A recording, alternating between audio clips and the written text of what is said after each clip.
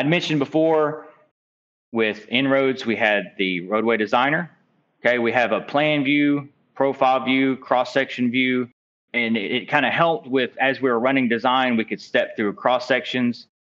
So we can mimic that in OpenRoads Designer as well. So I'm just going to kind of look at that and how we can make OpenRoads look the same way. And it's done through the views. So as I have my plan view open, I can change these view attributes. Okay, I can change the saved view that I have, or I can open up saved views. I can change the models. So if I want my 2D model to be in this view, I want my profile model down here in this view, and in this one, I want to open up a cross section. So let's go open up a dynamic cross section view. So we're going to open up our dynamic cross sections.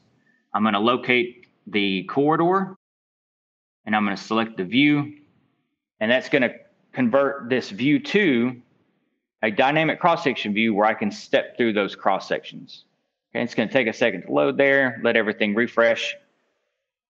And so then I can step through, I can see my plan, I see my profile, I see my cross sections. And then I want to view information. I'm going to jump back to InRoads here. Okay, so we have all this information here where I can quickly pick things like this is the manage corridors. This is all my corridors I have. These are my template drops. These are my point controls. Okay, well, how do I see all that inside of InRoads or inside of OpenRoads? So I can open up my corridor objects. If I open up my corridor objects, I select that corridor, and then I'm going to get kind of another dialog box that has that listed out. Okay, so now I have my template drops, point controls. I have all that information here laid out for how this corridor is created.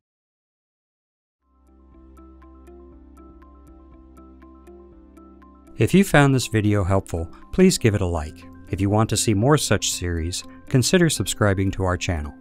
Thank you, and see you next time.